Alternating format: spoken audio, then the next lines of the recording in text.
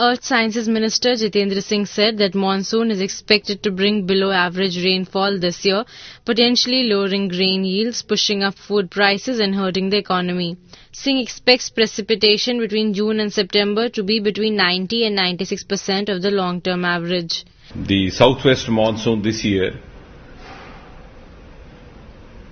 may be less than normal or below normal. Singh added that rainfall in July was seen at 93% of the long-term average, rising to 96% during August. The monthly rainfall over the country as a whole is likely to be 93% of the LP, as I said earlier, during July, and 96% of LPA during August, both with a model error of plus minus 9%. Correspondent Piyush from New Delhi for ANI.